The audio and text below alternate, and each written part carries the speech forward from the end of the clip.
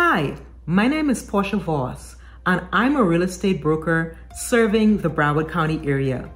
Today, I'm beginning a new series regarding the home buying process. My desire is to inspire someone that may have never owned a home or someone that has owned a home in the past and would like to try again. Just a little bit about me. I grew up in the Bahamas and at the age of 18, have been desiring to become a real estate agent. This was due to the fact that I met a lady by the name of Mrs. Davenport who talked to me about what she did as a real estate agent. And me loving people the way that I do, I thought it would be a good fit for me to be in.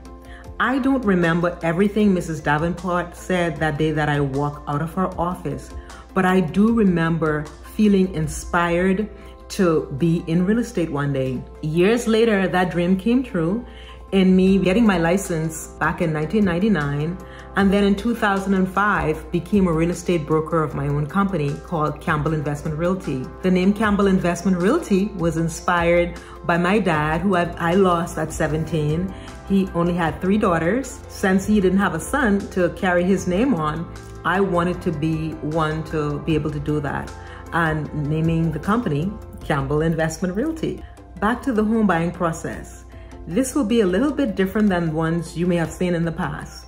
I am a follower of Christ, and so during these series, not only will I be giving real estate tips, but I'll also throw in a scripture to encourage you to reach your goal. For me, the first one that I'm gonna be giving you comes from Jeremiah 29:11.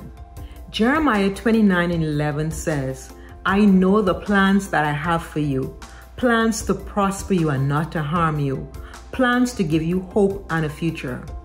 A lot of people don't feel hopeful during these times, but there is hope if you're believing in someone. I mean, for me, that's God who gives me the strength to go from day to day. And having people around you as well to encourage you to accomplish your goals would make life a whole lot easier for us to understand that we don't have to walk this journey alone. So for me, I want to be that support for you. I want to hold your hand as you're walking through your goal of home ownership.